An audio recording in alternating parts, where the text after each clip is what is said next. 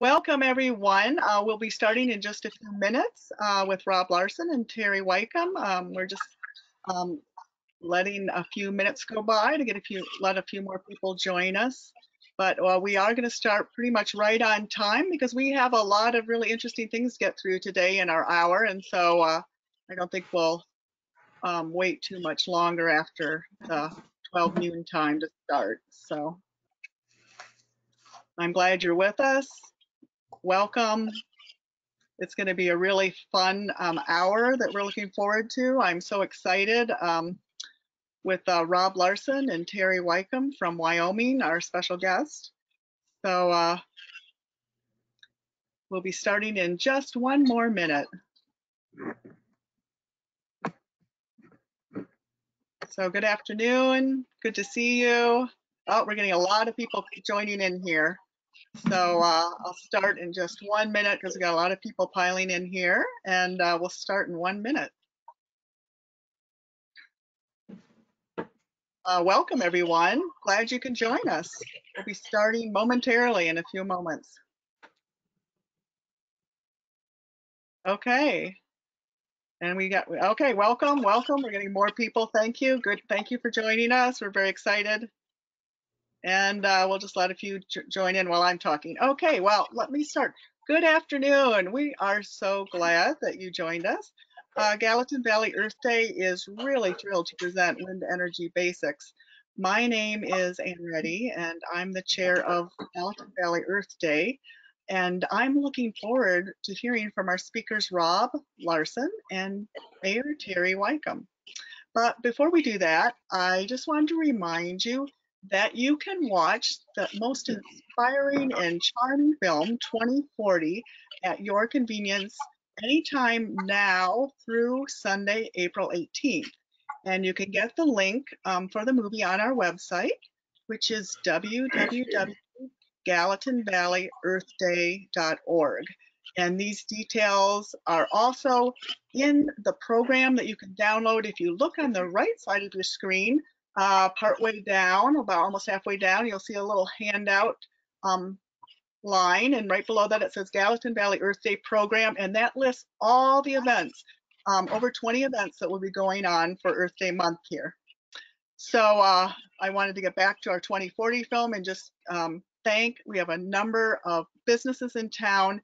This movie is free for you to watch because of their generous support. A shout out to Hope Lutheran's Creation Care Team, Happy Trash Can, Bozeman Farmers Market, Treeline Coffee, and Heeb's Grocery. And if you pull up that program, you'll see a lot of other events, including next Saturday. Hopefully you won't miss it. If you're in town here in Bozeman on Saturday, April 17th from 10 a.m. to 1 p.m. at the Bozeman Public Library is our festival with music and food and exhibits and kids activities. So don't miss that. And lastly, before we get started here, I just wanted to thank our major sponsors who have supported over 20 Earth Day events this year. And they are Obo's Footwear, Wrestler Motors, the Greater Gallatin United Way, and of course, Sacagawea Audubon Society. I want to give a special thanks to Sacagawea Audubon Society because they're providing our platform for today's talk. So now without further ado, as they say, I'm very pleased to introduce Robb Larson. So if we can bring Robb onto our screen here, I'll just give you a little intro. He is an associate professor in Mechanical and Industrial Engineering Department at Montana State University. And his research and interests include wind energy, renewable energy technologies, and also snow and avalanche science, composite materials, and instrumentation. Now, Robb serves as the director of Montana State's Wind and Renewable Center, and he has taught wind and renewable energy courses at MSU for the past 14 years. So welcome, Robb. We're so glad you joined us today to give us a basic understanding of wind energy and its potential for energy production in Montana.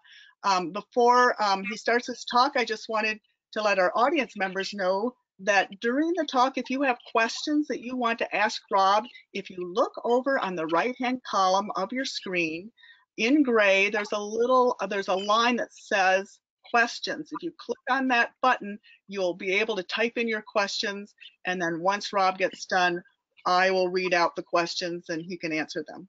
So take it away, Rob, and we look forward to your talk. Thanks. Well, thank you, Ann. Let me show my screen here and see if that function works.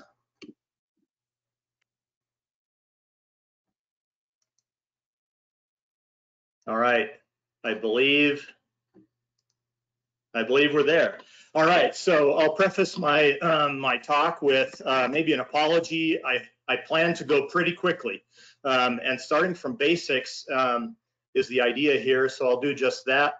I'll have to enter my professor mode and try to whip through this material, and hopefully you all find something useful and interesting. And for those who don't, there are some pretty pictures as well. So with that, here's my list of discussion topics that I hope to hit today. First, a little bit of wind history. I'll talk about the wind resource, power, and some energy basics. I'll talk a little bit about turbine designs, mostly an overview level look at that. Some of the drivers for wind energy, why are we pushing this, or why is it becoming more and more common, and also some of the challenges for wind energy.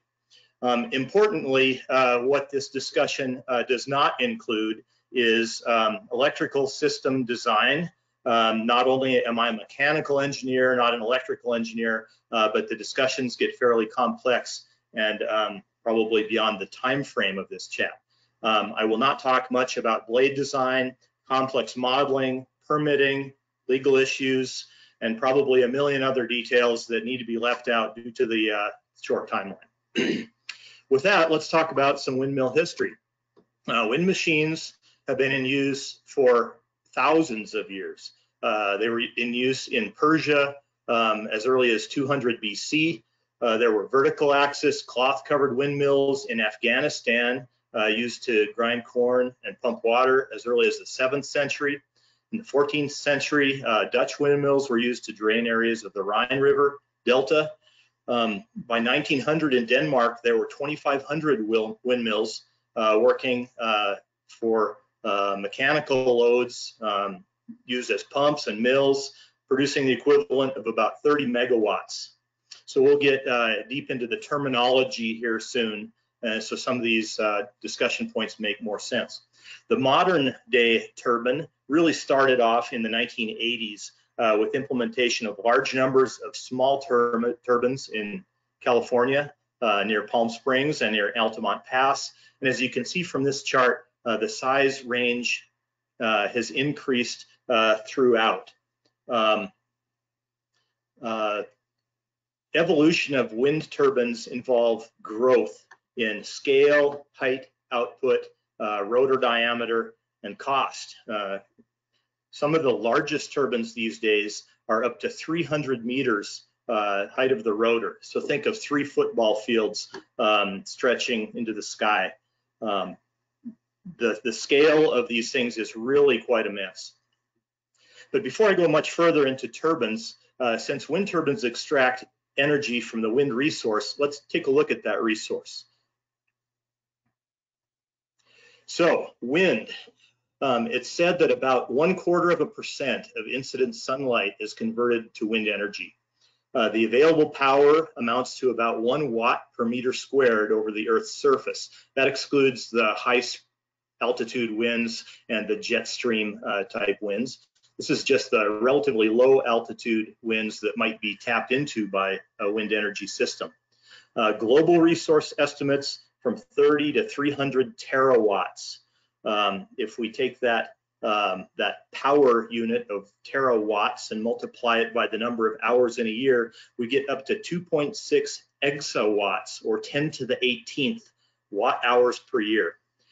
For those of you who are unfamiliar with these prefixes, there's a quick table to refresh your memory from 7th grade science class when we first introduced some of these terms. 10 to the 18 watt hours per year is a gigantic number. The accompanying photo shows the Earth's energy budget, largely driven by incoming solar energy, which 0.25% is converted to wind. It's said that there's far more wind energy available in the wind resource than needed to supply global electrical demand. In the U.S., U.S. demand is something around 4 million gigawatt hours, or 10 to the 9th watt hours per year. In the world scale, it's something like 25 million gigawatt hours per year. With this slide and many, I list some of the sources of data, information, and imagery along the bottom. So wind. Wind is driven by global forces: uneven surface heating from the sun, the Coriolis effect, which is what happens when the Earth spins and there's moving air, which has mass. It tends to bend and twist, and then the pressure systems created by weather events move this air around. We're all familiar with various types of wind regimes, from sea and land breezes, daytime and nighttime breezes, often driven by surface heating or cooling. And there are a lot of other effects of wind on wind, including orographic or surface contour influences. For instance, funneling through a gap. Ridgetop winds are common and often create turbulence in the lee of ridges. For you Bridger Bowl skiers, you may be familiar with those accelerated winds on top of the ridge at Bridger, and pilots try to avoid turbulence downstream of mountain ranges. I'm sorry, I have a sensitive mouse here on my machine. All these influences lead to significant variability of the wind resource. It's highly variable by location. The National Renewable Energy Lab is one of the U.S. Department of Energy's labs that creates wind maps, and they show that in the U.S., which has, by the way, one of the world's top wind resources, strong resources in sort of the central wind belt. And Montana has a great wind resource, around 5th best among U.S. states. These maps were created at an elevation of 80 meters through modeling and anemometer data. A more recent map has been released that shows 100-meter wind speeds. Why the new map? Well, newer, larger turbines need data at greater heights. Another feature of this map is the offshore wind potential, which is quite excellent in the US. Wind speed obviously varies by location. So whenever you see a graph like this, a statistical distribution, you know that that means variability. This is a Rayleigh or Weibull distribution that is used to characterize wind speeds at a given location. Beyond the variability we've discussed, there's variability over different time scales. In the upper right is a quick graph showing some mean monthly wind speeds from our neighbors to the north in Lethbridge. And it shows that some years are simply windier than others. Wind varies by season. Some seasons, as shown in the lower chart, are relatively less windy and relatively more stable. Wind speed varies by day to day. As storms come and go, it varies by the hour, by the minute, and even by the second. There's additional variability in the wind resource by direction, as shown in these windrows graphs. These from Rainsford, Montana, showing frequency of wind speed by direction. Okay, and there's even more variability, and this is an important one. Wind speed varies with height. That variation of wind speed with height is called wind shear, and wind shear depends on the relative surface roughness encountered. Wind speeds over a low roughness surface like water or open fields show a relatively uniform wind speed distribution all the way to near the ground, whereas if large surface roughness elements are present, like forests, ridges, tall buildings in cities, we get a very uneven and gradual increase of wind speed with height. So what's the point of all this wind discussion? All this moving air has kinetic energy. There's a formula for kinetic energy there, and I will try not to bore you too much with formulas. But if we take that energy term, power is the rate that energy becomes available. So if we divide out that time term, wind power can be calculated from a simple equation. Power equals 1/2 rho A V cubed. That equation shows that wind power is directly related to air density, directly related to cross-sectional area, but related to the cube of the wind speed, of the wind velocity. So looking at each of these variables regarding density, that first term, density decreases with elevation. So a turbine installed in Montana at, let's say, an elevation of 5,000 feet will have lower performance than a turbine installed at sea level. The area considerations are also something worth discussing. That second term, for a circular rotor, and virtually all wind machines have circular rotors, area is pi r squared, so power varies with the square of the diameter, or the radius if you choose. All things equal, a larger turbine will always produce more power because it taps into more of that wind resource. Finally, the third variable, velocity. This is the dominant factor. If we double wind velocity while keeping everything else the same, we'll have 8 times more energy. So the best commercial wind power plant sites are those in areas with strong, consistent, non-turbulent winds. How do we get all this data? Well, data sources include maps for general use. You can contract a service to model data to get fine details. You can install a meteorological tower, a MET tower at a proposed site, but those only go up to about 80 meters. New inventions like SODAR, sound detection and ranging, and LIDAR, laser infrared detection and ranging, can increase that range up and beyond the height of modern turbines and are becoming more and more popular. The layouts of wind energy facilities are strongly influenced by measurement of this wind resource, so it's important to get good data. All right, so far I've been talking about power in the wind, but how about extracting all this power? As it turns out, only a part of this power is available to extract. The so-called Betz limit defines the best wind turbine performance theoretically possible. This was derived by German physicist Albert Betz, and he calculated the Betz limit to be 59.3%. All turbine designs perform below the Betz limit. So the best performance to date is only about 3/4 of the Betz limit, meaning that only about 45% of the power in the wind stream can be tapped into. For you math fans, I invite you to derive the Betz limit in your free time. Just remember that Albert Betz did it in 1919 and he didn't have a computer or a calculator.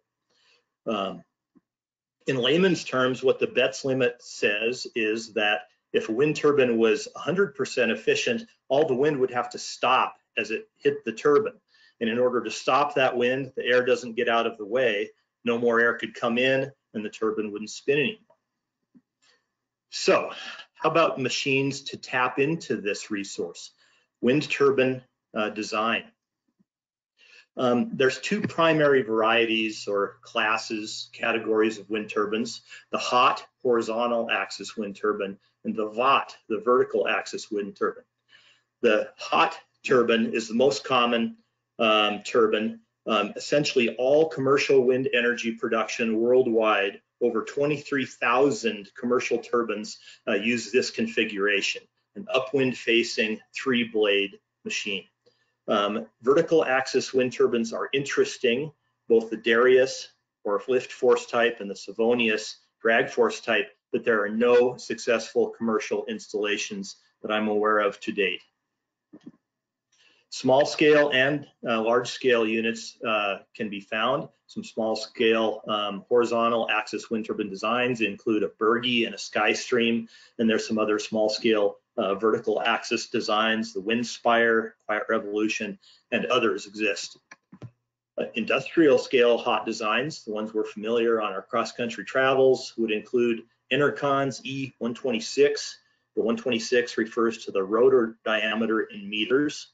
the Vestas V100, 100-meter rotor diameter, and the ubiquitous General Electric 1.5. That has a 70.5-meter rotor diameter, relatively small for modern turbines, but these are the kind seen at Judith Gap Wind Energy Facility, run by Invenergy and in other locations. How big will these things get? Well, the current leaders of this ongoing size race are Siemens and GE's competing 14-megawatt turbines. These are so big that they're designed mostly for offshore installations due to the difficulty in transport on land, but they're immense.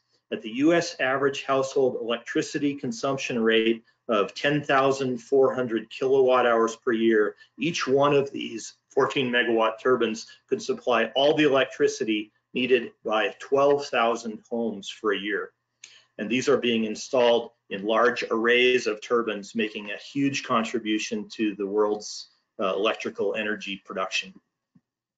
All these horizontal axis commercial wind turbines rely on high ratio of blade lift to drag, but again, getting into the details of performance of blade design is probably beyond the scope of this, so I'll move on. Other wind turbine subsystems include the foundation, the tower, nacelle where all the machinery is housed, the hub and rotor that spins, and then the drivetrain, including gearboxes and generators in most cases, although some direct drive turbines are becoming quite popular. Also the electronics and controls for yaw, turning into or away from the wind, pitch, changing the blade angle with respect to the wind, braking, power electronics, which is the purpose after all of the wind turbine, along with cooling and other diagnostic bits. Lots of things going on in a wind turbine. There are different varieties of wind turbines for different climates. Recent experiences in Texas with loss of some of their wind turbine capacity led me to include this slide. For the turbine, about the only change is ice detection and possibly mitigation like heaters in the blades. But for operations and for the operators, they'd have to adapt to climate demands. There are many installations of wind turbines near and beyond the Arctic Circle. So clearly turbines can effectively operate in all weather regimes. Other components of turbines would include the foundation in various forms, towers evolving from early truss structures to more modern monopole designs, and so forth. Interestingly, as wind energy moves offshore, different configurations have been proposed, and all manner of different configurations will likely be implemented, from floating towers and towers in floating arrays, etc. Various loads influence these wind turbine designs, from aero forces of lift and drag, gravity load because of the mass of the turbine structure. There's some dynamic interactions that need to be accounted for, like turning rotor while yawing the machine to face in a different direction. There are control loads such as starting and stopping, and the obvious electrical loads. Those loads can be steady, cyclic, predictable, or random, short or long duration, and so forth. This graphic is a little bit interesting. It shows that wind shear, change of wind speed with elevation, and a superimposed sort of gusting turbulence effect. And as the wind turbine rotates through that wind regime, there will be all kind of loads imparted to the turbine. This sort of graphic helps people understand why the three-bladed design has become so popular. It naturally balances the wind shear loads better than other blade counts, which might impart sort of a wobble and high bearing loads to these massive components. Fabricating all these components is big business and quite the exercise. Fabrication of wind turbine blades is almost entirely done with composite materials, fiberglass cloth in large molds with pressurized epoxy resin injected into those molds. And you can see some of the scale from the individuals working on these blades. Once fabricated, representative blades undergo static and dynamic testing to ensure reliability. This shot from a National Renewable Energy Labs test site. But even rigorous testing can't prevent occasional problems. Here's some shots I took at one of Montana's wind farms with damage to wind turbines caused by lightning strikes, causing burns and failure of the blades. I've been talking quite a lot, not defining many terms, so here's a few definitions. System availability is one definition worth noting. That is defined as the percentage of time a system is available to produce energy. Capacity factor is another one, the percentage of energy actually produced compared to what would be produced at the nameplate rating, and then the power curve of a turbine, right? So why the big push for wind? Well, there's a number of drivers for wind energy. One of the biggest ones is that wind power has seen increased efficiency and as a result, declining wind energy costs. There have been federal and state policies in place and still ongoing that promote, in many cases, wind development. There are economic development opportunities surrounding wind energy. The public generally supports clean, green energy. There's the concept of energy security, where homegrown, non-imported energy is more secure. And then there's the elephant in the room, climate change and carbon risk.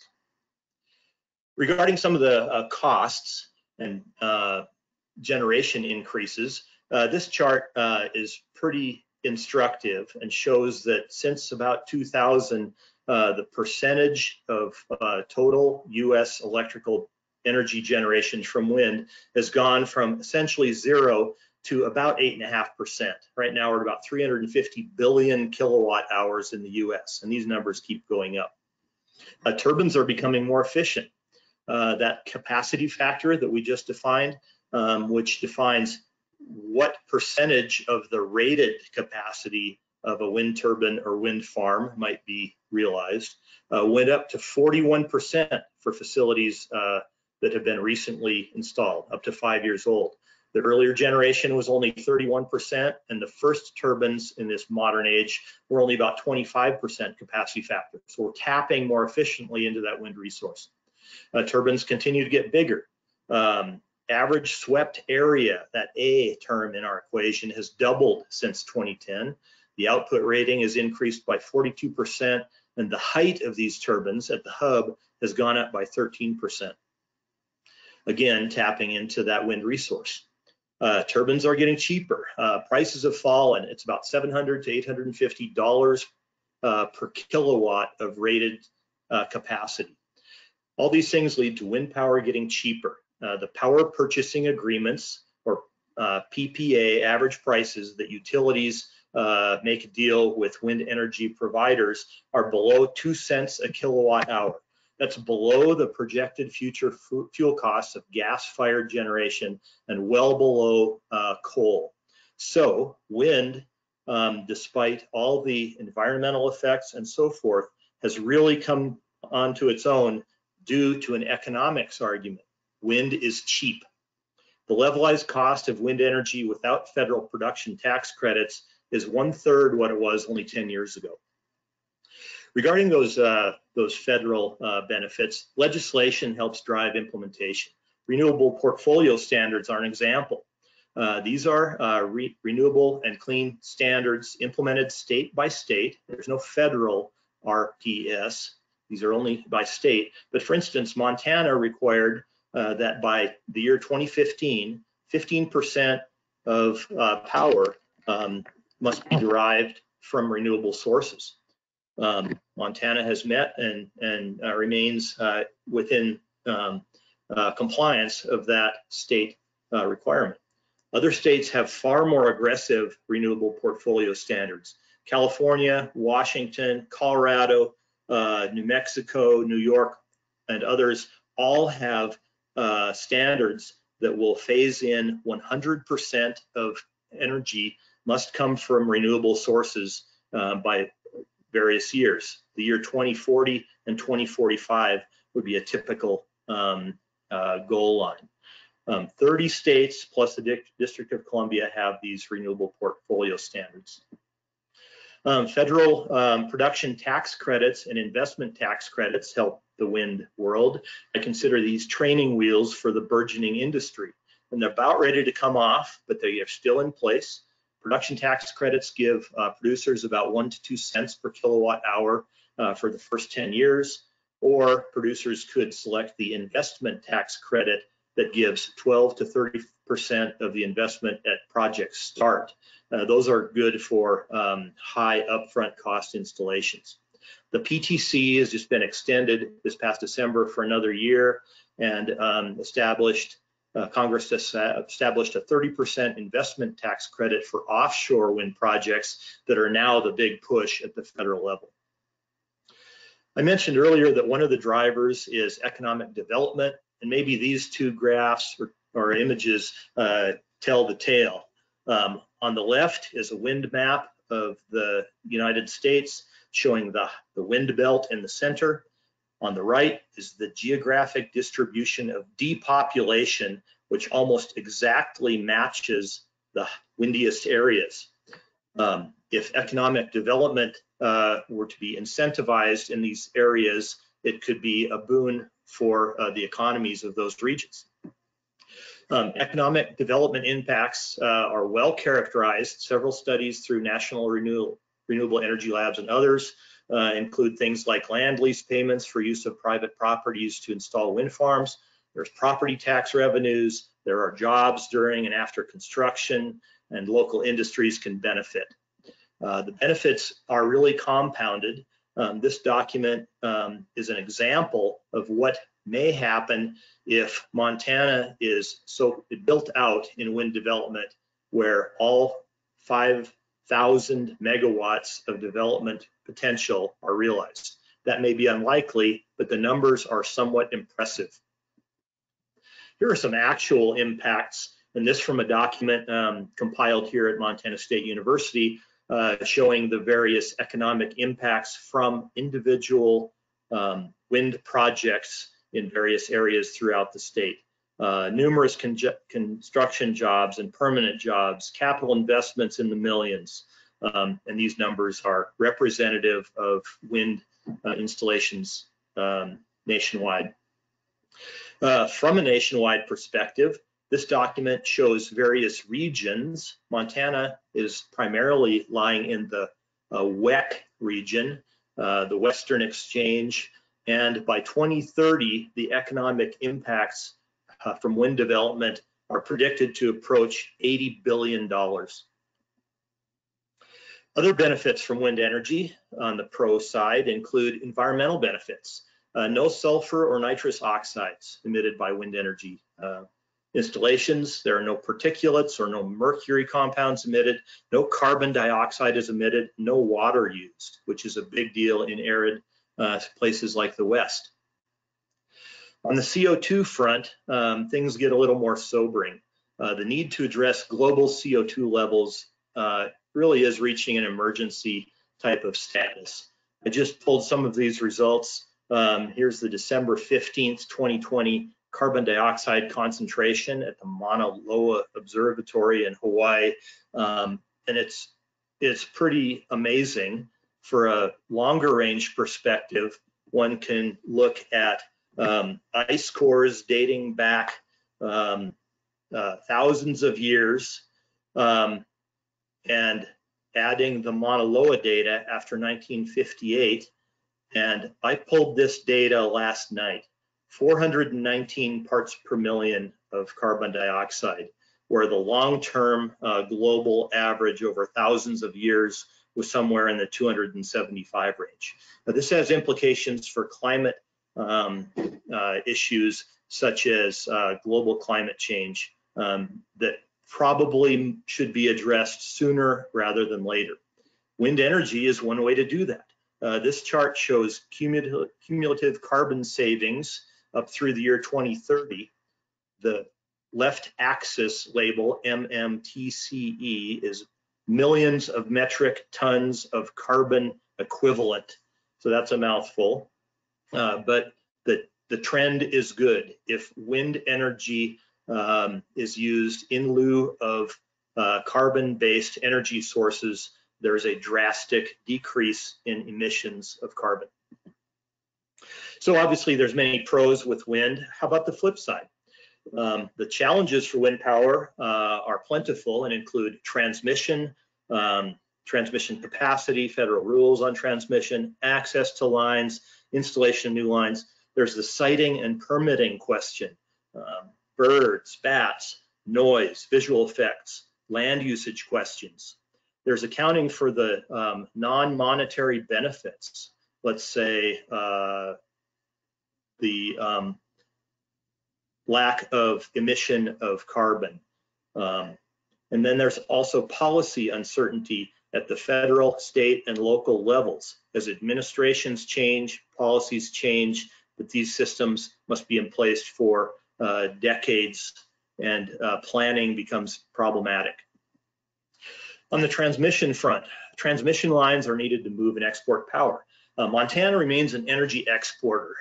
We produce more than we use, and until electricity storage comes into its own, it is presently still in its infancy. Montana electricity must be used as it's generated, and that means that it has to be brought to distant load sources. There's issues to adding transmission capacity. There's environmental issues, visual issues, land usage, cost. There have been some power lines built recently, but others declined. The Mountain States intertie line would have transferred electricity from Montana through Idaho. Was not built due to environmental and land usage concerns. There is a line called the Montana-Alberta tie line that runs north into Canada, bringing Montana energy to Canada, but there were challenges to that installation due to eminent domain and land usage, right? Declaration that private property must be used for this public good, but the public good was for Canada. So there's all these kinds of issues, right? Not to mention that Montana wind has to be carried for hundreds or thousands of miles through windy states like Wyoming, North Dakota, even Washington, to reach load centers where there's a market for this energy. Partially due to some of these challenges, Montana has about 900 megawatts of installed power. There's 550 commercial scale turbines installed in Montana. In contrast, Texas, the leader in US state energy from wind, spent $7 billion on transmission infrastructure and now has over 25,000 megawatts installed. Well, one single Texas wind farm has over 600 turbines, more than the entire count in the state of Montana. Of course, Texas has a different situation with a large population, a heavily industrialized base, a port city, and lots of load centers locally to serve as destinations for developed wind energy. Other issues might include wind turbine noise. If you're too close to a wind turbine, you're going to hear it. This becomes a siting challenge. Another similar siting challenge is the visual effects with sight lines and clutter. The don't put thing in my backyard type of discussion happens often with regard to wind. We hear it with offshore wind developments off the eastern seaboard, and the image in that slide shows the perspective as wind turbine moves further and further offshore. But some of the early turbines were turbine installations, frankly, were an eyesore. Numerous small truss structure turbines in California were problematic. In a US energy study on land use, hydropower occupies the largest acreage per megawatt produced, but wind is up there too, 70.6 acres per megawatt on average. Of course, that doesn't preclude other uses for the land, like grazing and ranching, farming, but nonetheless, there's a land use impact. The question about birds always comes up. What about birds? This is a factor. Bird strikes are a real thing, and it is disturbing. Bird mortality instances are well documented. Bird counts are required by various agencies. This particular study showed the prevalence of bird strikes at numerous wind installations, including Judith Gap that I've highlighted here. This study showed that 405 birds were killed per year at the Judith Gap wind farm in Montana. These are estimates based on ground research after the fact, so no one knows for sure if these are perfectly accurate, but that's a significant number. Perhaps more important is the number of endangered species. Let's consider raptors. The same study showed that there were 14 raptor deaths in the course of a year. There are ways to mitigate these problems. Proper site selection is probably the biggest one. Due diligence before installations are done to identify flight corridors, local populations. Repowering or replacing older turbines with new models can help. Curtailment or shutting down turbines during migration may help, and deterrents are possible, like hazing. I won't go into much depth here, but I wanted to include this slide because in 2013, in the state of Wyoming, Duke Energy was fined $1 million for the death of 14 golden eagles, 160 birds total. They implemented a $600,000 a year radar detection system that turned off turbines as birds approached. To put things in perspective, this study from 2002 characterized the source of bird fatalities. For every 10,000, buildings and windows took the lion's share. Cats took another 1,000. High tension power lines, something like 800. Vehicle strikes, 700. Pesticides, about the same. Wind turbines took one bird out of 10,000 fatalities. So that's an important sort of perspective issue, but I don't want to minimize the challenge of dealing with birds. Bats are also an issue, and bat mortality is well studied and a large concern in wind energy. There's other environmental concerns, sage grouse and other species, not just birds, but mammals.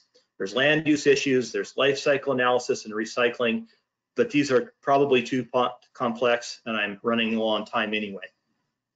Many efforts are in work to address and resolve various environmental and siting issues. For example, there's numerous databases and shared sites dedicated to resolving these types of issues. Perhaps the largest challenge with wind is in integrating this variable resource into an energy distribution system based on reliability.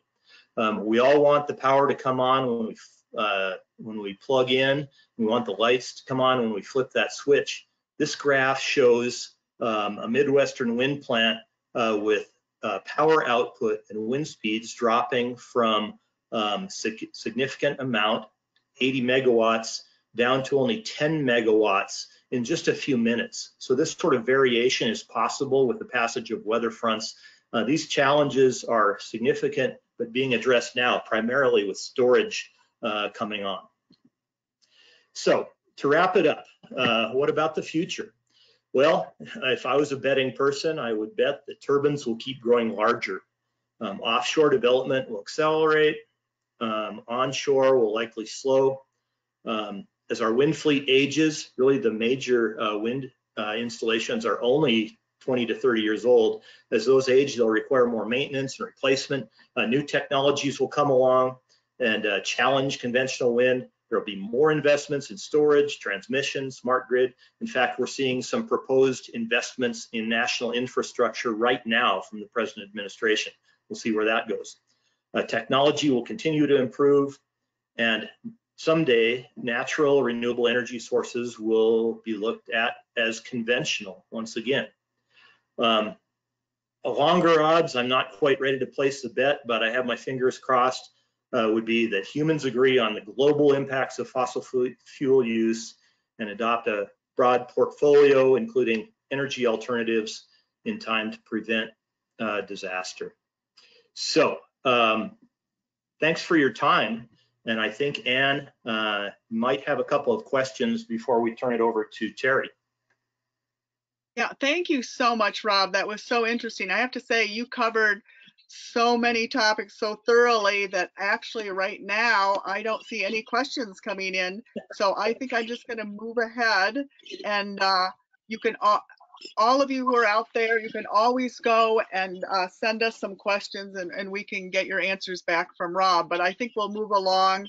Laureen, did you see any other hands up or anything? No? No, but we do have a couple of questions. Oh, we do? Okay. For some reason, they're not showing up in my feed. I don't have anything listed.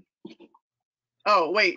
Wait, I had a. Rob, could you comment on the current state of the storage technology for wind energy to level out the variabilities? I'll just briefly, there's a few things going on. One, a local company here in Bozeman, Absaroka Energy, is working on development of a pumped hydro storage facility over near Martinsdale. It's called the Gordon Butte facility. So that would be a plus or minus 400 megawatt storage system using water elevation as the battery. Basically take excess energy, pump it up to higher elevation during excess power production, and then when it's needed, they could run it back down through generators and generate power, so that it will accept or provide up to 400 megawatts. So that's a great technology, and in fact, most of the world's storage is pumped hydro using pretty much conventional. Very good. Batteries are also coming on strong. You'll read about that in almost every newspaper. Check out what Elon Musk is doing these days. Okay. Well, I hate to cut this short because it's so interesting, but I really want to get Terry, have enough time for people to ask Terry questions too. So without further ado, I think I'll just introduce Terry. If we can switch on Terry's camera, then I'll introduce him here. So while we're getting Terry's camera on, I just wanted to tell you a little about Terry. We're very honored to have him with us today. Since his interview in the New York Times last month, I think he's been in very high demand from journalists all around the world. So we're very happy you're with us. Thank you, Terry. Terry is the mayor of Rawlins, Wyoming, which is a town of just over 9,000 people in southern Wyoming in Carbon County, where he has lived for over 4 decades. And he was appointed chairman of the Wind Task Force Committee for the Wyoming County Commissioners Association. And he was the chairman of the Carbon County Commissioners when they decided to bring a wind farm to Carbon County. So welcome, Terry. Glad you're with us. And, well, thank you for having me. Yeah, I'm just gonna start out with one question, and then I'm sure as the questions pour in, Laureen can help me with fielding those. I just want to set the background. I know that I've heard that Rawlins is really one of the most beautiful places in the world in the summertime. The people are warm, friendly. It's a great place to live. But needless to say, in the recent past here, the population has split in half, become half of what it was with the decline of the coal industry. So I wanted to, before we brought the wind farms to Rawlins, I wanted to have you maybe just share with us a little background of what your town was struggling with. Well, I moved here in 1978, and at that time we had 2,700 coal miners working about 40 miles from Rawlins. They lived in several different towns, and then we had the oil and gas industry was quite robust also. So we had all of those workers, and when I moved to town, it was very hard to even find a place to live. The town in the early 80s, of course, when the coal mines started closing, it was very tough on a lot of towns. We were not as badly hit as, say, Hanna or Medicine Bow, but we are along the interstate and very, very much in the extraction business. Railroad is one of the reasons Rawlins is here. And it has changed quite a little bit. And I'm not sure, does that answer your question? Yeah, that's great. It gives us a little feel for what your town has been facing. So I know that, correct me if I'm wrong, that when you were a commissioner, decided to bring in a wind farm project that I read at least is going to be one of the largest wind farms in the country, with as many as 1,000 wind turbines that would power 1 million homes. I know that, as you said, that your area, Carbon County, is a coal country. So I'm just very curious if you can explain what your thinking process was in considering wind and why you wanted to bring it in. Well, it wasn't like we went out and found these people and brought them here. I would love to take credit for that, but that isn't the way it went. At one point in time, we had, because of our robust wind, we have an incredible wind. We're 10 miles from the Continental Divide, which is one of the lowest places in the Continental Divide. So of course we're the wind tunnel. Wind averages 24 miles an hour in Rawlins, Wyoming. And all of a sudden there were 53 wind farms scoping to come to Carbon County. They were going through the BLM and they were looking, and it scared us. It scared us. We were being inundated with them. And then things like the sage grouse problem came along, and there was a sage grouse core area designated, and that relieved us of some problems. But I'll tell you, at first we were considering a moratorium on wind farms because they were coming. The worst fear in the world is the fear of the unknown. We didn't know what to think about them. However, we did know that they were going to be new to us, but they were not new to the world. And so we went out and investigated and tried to find out as much as we possibly could about wind farms. During that time, we realized there's places they should be and there's places they should not be. And because tourism is our second largest industry in Wyoming, I mean, very far down from extraction businesses, you know, the fossil fuels, but still it's our second industry. We did not want to have them in certain places. We worked very closely as commissioners with the Bureau of Land Management to set aside certain places for visual impacts. And that helped a lot also. The other thing was there was a tremendous difference in companies. Some of them came here as takers. They just wanted to plunk down a farm, stay at home where they're at, and they didn't care if it impeded our views or made us miserable at all. Other companies went through a tremendous amount of research to look into things like bird strikes and how to avoid those, and use of landfills. There were so many considerations. It was just incredible. Somewhere in there, we realized that this was a Carbon County problem, but a situation, but it was also a situation throughout Wyoming. So at that time, the County Commissioners Association appointed me to be the chairman of the Wind Task Force Committee, and we looked at all of these things, and we came up with some state minimum standards, like how far do you want them from your county roads? How far do you want them from subdivisions? You know, to keep their impacts down. There were all kinds of minimum standards set for them, how much disturbance they could have at one time and such like that, not to cause dust problems. Anyway, we came up with minimum standards for statewide because the other reason was different counties were rushing to make their own set of rules to protect themselves, and some of those were contrary to others. And so we end up with wind farms that are in two different counties at the same time. So if you have rules and regulations that are different, you could probably just end up in court about it. And so we didn't really want to stop industry. We just wanted to make sure that we were protected. So we came up with the minimum state standards, and that helped a lot. The other thing is it's just common sense. There was no, honestly, on my part anyway, there was no thought of saving the earth by green energy or anything like that. I've always been a fan of I have a small wind tower myself I play with, but it's interesting to me to have, and it's just another industry that came, and they did it in such a way that it was a good trade-off. You know, it would be no different as if you had who knows, a fireworks company come. and they were going to be far enough away from people not to be a bother to their neighbors and such like that, you would probably figure out some rules for them to go by and allow them to be. They have, there's only 3 counties in Wyoming that are, have a, I'm probably getting ahead of myself a little bit, but we're rushed for time, so I'll do it.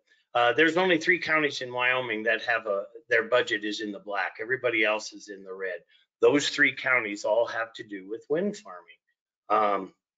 They don't create a lot of jobs, but they do create a lot of taxes. So anyway, that's why we welcomed those folks to do business in our county, and I'm doing handstands. It's been fun.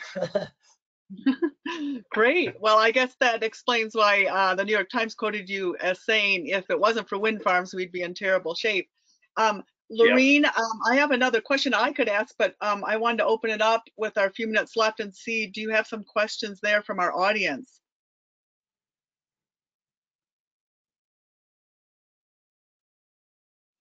Well, I'm not hearing it. Oh, go ahead. Right now, Terry, how much employment does the wind farms provide? You know, that's where that's the lacking part in wind farms. Okay. I already mentioned that we had 2,700 coal miners. It's going to take about 3,000 people, they say, to build this wind farm that has 1,000 towers. It's a Chokecherry Sierra Madre project. It's going to take about 3,000 people, 3 to 5 years to build it. And then at the end of it, it's only going to take about 100 people to run it. But I would like to point out something, that while they only have 100 people driving out there every day to work once it's up, those people will still be paying rent, buying food, filling their car with gas, creating other jobs. I fully expect the fact that we have 1,000 towers already in Carbon County, and we're about to have 1,000 more, very possible that we'll get a wind tower service company and parts and those type of businesses following that business. So that's our hopes. One other thing that nobody talks about a lot is with the wind, what wind farms have brought to us that we wouldn't have any other way, of these power lines that take electrons out of Carbon County to other parts of the world. Wind, as you just heard, it goes and then it doesn't go, and there has to be a backup. You can't back up wind energy with coal because coal takes too long to turn on and turn off. But natural gas, you can turn it on and turn it off and run turbines. And so those power lines are not particular where those electrons came from. So by allowing the wind farms to come build those power lines or pipelines out of our state, we open ourselves up for way more things, like with natural gas and some other things like that. So, you know, it's a win-win. It's not whether we have wind or coal or whatever. I firmly believe it's going to take it all. I don't have an electric car. If I did, I would have no way of charging it. I wouldn't be able to drive anywhere. Our town is 100 miles from any place. I'm not going to shoot the horse I'm riding till I have another horse. Now, once all of this catches up, and I think maybe in my lifetime it might, but it's a transitional period. And, you know, you can say whatever you want, but it's just going to take a while. Okay, we have a question here. Somebody's raised their hand, Patrick Miller. Patrick, do you want to unmute yourself and ask your question?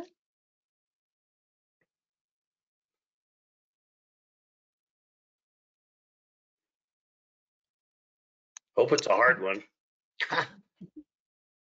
Well, he hasn't unmuted himself, but we have a couple other questions here. Are the local gas exploration and production people being brought into the work on the wind turbine projects? You know, it's kind of funny. The people that work in oil and gas continue to work there. And when we had our coal mines closed, a lot of people moved away. They wanted to stay mining. And so they moved to Gillette, they moved to Nevada, so forth. A lot of the local oil and gas is pretty steady right now. And I don't think it's going to go up or down. I think it's just going to stay kind of where it's at. We went through a tremendous boom where we had, oh gosh, 5,000 or 6,000 extra people in town that didn't live here. Some of them brought their families, some didn't. You want to talk about change characteristic of a town, have that happen. And I moved here in the middle of that. I came here like one of those. I was looking for a job, and quality of life begins with a paycheck. And so when you have jobs, people will come. This oil field thing, there's not a lot of people eager to switch over because it's not easy to switch over. You don't just quit being a coal miner and then go get on a wind tower. You have to go through an educational process. And to be quite honest with you, I don't think that's the missing component, is what I'm trying to say.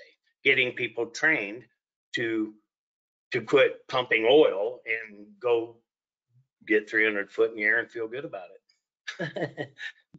And there's a last question here. Any tips on how to bring wind energy to your community if the wind energy doesn't come to you? Yeah, there really is. And every state has a different tax structure. There were 5 states that met together in Denver one time. And there were, like in Wyoming, you cannot forgive property tax, which is the largest tax they pay.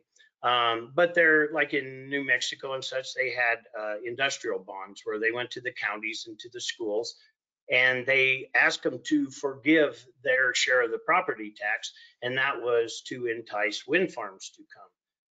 There was a study done by Governor Friedenthal. It was an E3 study, and it was comparing all the different tax schemes by all the states.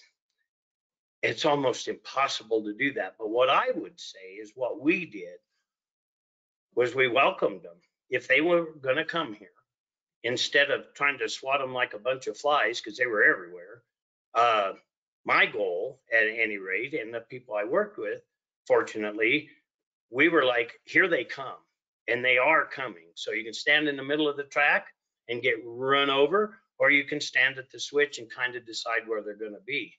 So if they're coming, we tried to do every single thing we could do to make them successful. Some people are like, why aren't you harder on them? Why aren't you meaner to them?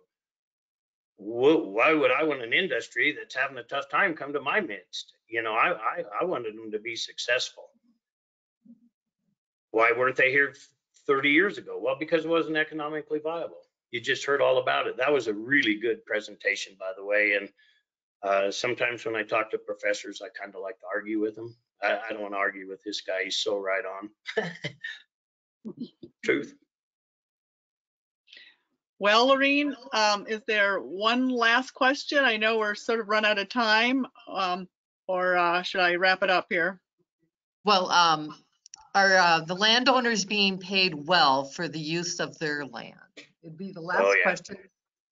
Yeah, they are. As a matter of fact, what I've noticed is a lot of the wind farms are no longer leasing from private ranchers.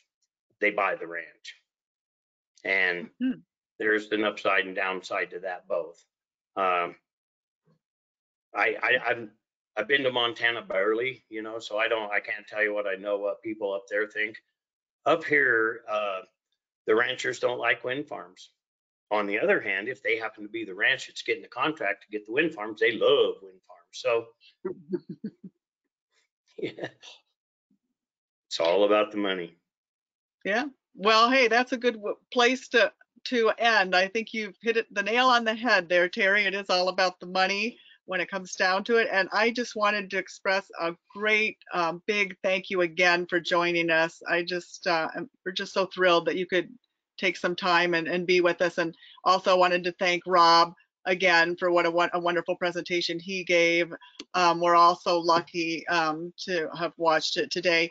For those who didn't make it, we will be sending a follow-up email, and we will include a link to the recording so that you can watch it again or share it with other people who might be interested. I really want to give a big thanks to our tech person, to Lorene. Thank you behind the scenes for making everything run so smoothly. And yes, and I would like to say for those questions that we didn't have time to answer, there were quite a few for Rob. I've sent them to Rob, and hopefully we'll email you or send those in the email response.